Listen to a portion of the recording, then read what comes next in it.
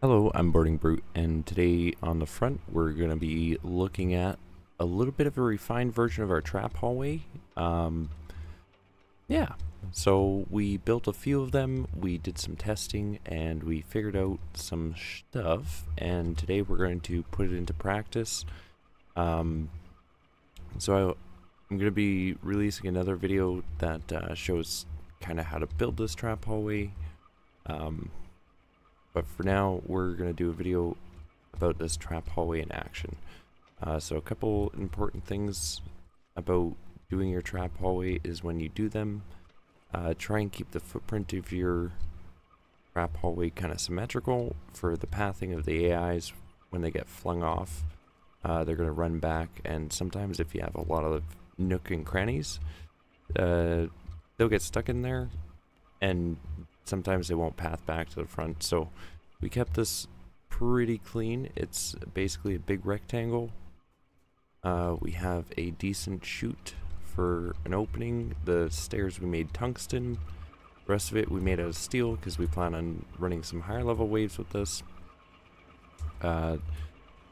Most of the damage is going to be coming from these meat grinders. They're a pretty basic early trap, as well as the floor spikes.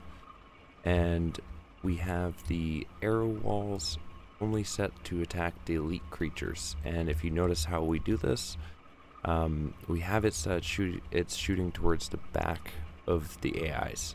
So when the shield guys all come in, they're not just going to be soaking a whole bunch of arrows. This is actually going to shoot them from the back, and this is going to help, hopefully, or not, who knows. But yeah, so we're going to fire this up. Another thing I wanted to kind of throw in there too for information, we do have 2 auto turrets set to flying creatures. That's just for the eagles. And then at the front we have 2 devastators here, and those are set just for the rock bosses that spawn. Okay, so that's the only turret coverage that we have. The other expense of running this hallway is, of course, stone arrows, and stone arrows are super easy to mass produce. So that's kind of why we stuck with the stone arrow approach. Bullets, the rifle bullets, they're pretty cheap. So that for the eagles, it's a pretty cheap expense. Devastator rounds for the rock boss. Considering the damage of what they can do to your trap hallway, couple devastator rounds, hopefully that works. Right here at the corners of our springboards, we placed a blade trap. These meat grinders, sometimes when the invisible chicks are running up here, if they're invisible, the traps won't fling them, but we noticed that if you put a meat grinder in the corner here, sometimes when they're running past, it'll hit them and it'll knock them out of invisibility. So if you put it at like the inside pivot point for a corner, they're gonna have to run past it. So it's just extra precautions to make sure that we get the blade chick flung off of the recirculating portion of the hallway. So just like the other trap hallways, like I mentioned, this one works in two parts. We have our damage room, and then we have our recirculating walkway. And this actually goes all the way around to the back. I think there's 28 of these on here, maybe 27. I think we deleted one. So there's 27 of these.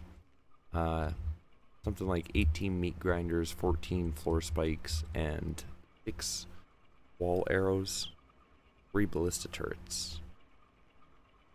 So yeah, we're gonna fire this up and see how it does.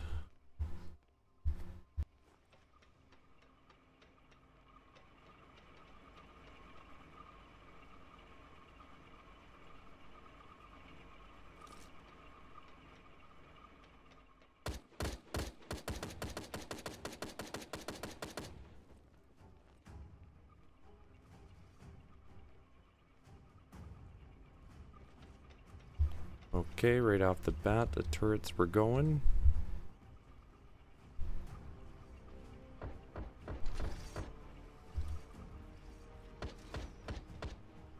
That seems to be holding out pretty good. We'll try and get a decent spot here. Oh!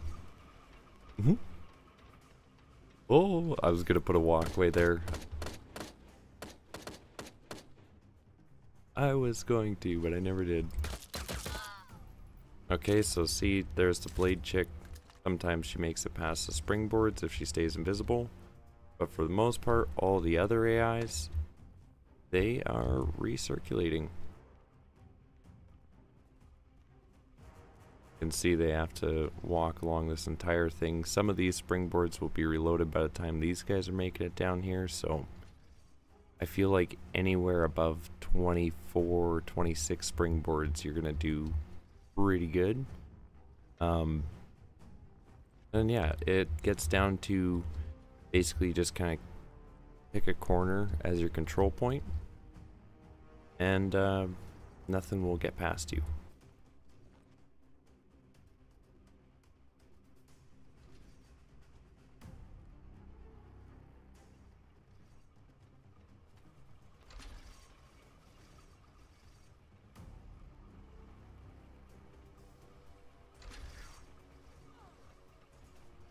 It's weird how the pathing is working.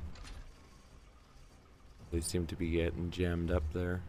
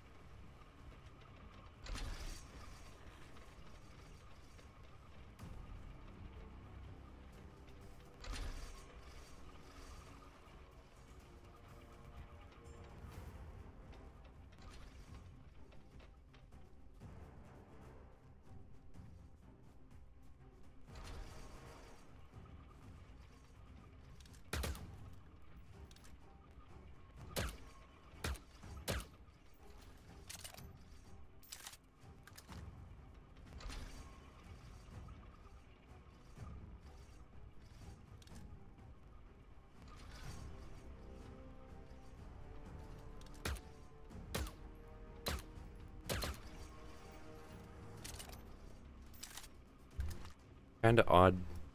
I gotta figure out how those critters are falling down. Or maybe they're on the other side of the wall, I'm not too sure.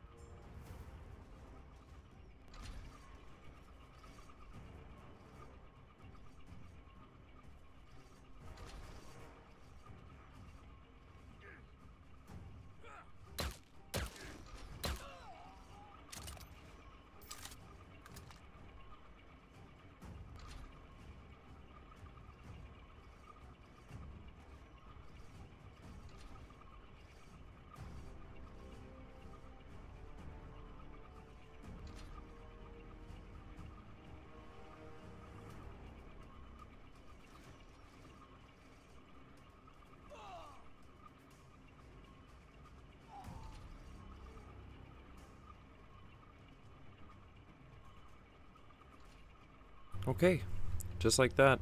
We'll turn the trap sounds down just a little bit. So there we go. The reason why you'd want to build something elaborate like this, it's kind of elaborate. There's a few tiles behind it. Um, it's to save you ammunition. Doing these defense waves, you're going to get a lot of loot. Um, because it just spawns so many enemies. A lot of loot, a lot of shards. If you collect all these resources as well while you're going through everything, you're going to end up being able to farm a lot of resources from some of these waves. There's some purple tungsten BPs, a bandit assault rifle, spices. The majority of our spices we actually get from these defense waves. All those steel tools you can put down in the recycler. Doing these defense waves, super fantastic to get so many different resources. It's not a lot. It's not going to prevent you from having to farm. However, it is going to give you just a little bit extra, and a little bit extra of everything. There's some more spices. So yeah, and each one of these we put 200 arrows in, and that was wave 27, and it seems to do pretty decent. We didn't really have to fire too many bullets. There are some mishaps that occasionally happen, and so you know, you kind of just keep a decent rifle on you for when you get into the higher waves. That would be strongly suggested, as well as like med kits. And if you're going to build a trap base, which most commonly people do, if you're on a server and you have multiple people in your group, usually one person will make a beacon and that'll end up becoming their base, and then one person will put a beacon down and that'll end up becoming the trap hallway, and this becomes more of like a farming tool. So you're going to get all kinds of blueprints, you're going to get all kinds of resources. We're just going to run over to the space beacon here. We're going to collect our stuff. I'll show you a little bit about that. So we go receive supplies, and there we go. Another epic tungsten wall 2x2, a legendary steel dagger blueprint, 400 more shards, some frag cartridges. That's always nice. But this accumulation of resources could be anything. Sometimes it's helicopter parts, sometimes it's you know, a stack or something of crude oil. Super worth it to get into farming your beacon defenses, especially early game. One of the things we did day one is we had our base going and we had a trap hallway going. That way, while everyone was leveling up, we had pretty much infinite shards. Like there was one point on the first day we had like 16,000 shards in a box. So yeah, if you're trying to, you know, if you're trying to get a little bit more of the game, maybe consider making a trap base. As I mentioned, this is my third attempt at making one, maybe my fourth attempt at making one. Oh wow, look at all that. But each one gets a little bit better, and you figure out the pathing a little bit better. And yeah, it, like I said, it adds up between the loot and all the shards and everything. It's definitely worthwhile to look into maybe making one of these.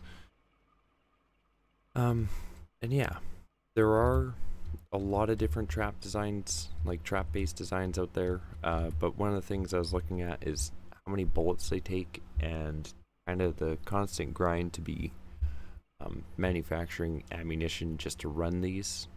It kind of defeats the purpose of farming it, I suppose, in my opinion. I don't know, but that's just me. So yeah, we did this with super primitive stuff, steel building tiles, just some cheap turrets. There's one diesel generator there, one diesel generator out there, and yeah, if you farm this over and over and over again, you're gonna end up with as many shards as you want, honestly, and all the BPs you can imagine, as well as an abundance of miscellaneous resources like spices, bones, iron, copper, all that stuff. Anyways, thanks for watching, and stay tuned. We are going to be releasing a video of the build of this trap hallway, but yeah, it's pretty basic, pretty straightforward. As long as you keep in mind about the pathing, a staircase for the entrance of your hallway and a staircase for the entrance to the beacon area, you can come up with some very, very cool elaborate designs. The AI, they seem to path alright upstairs. You noticed during this run, they were kind of stopping there for a little bit. That seems fairly typical. But again, the game is early access, so maybe they path better. Maybe they path better if you have this coming in as a straight line and then turning and going back and forth. That's up for you to play with. This is just what we decided to go with. So yeah, thank you very kindly for watching. If you liked the content, please like and subscribe, and tell your friends. Bye for now.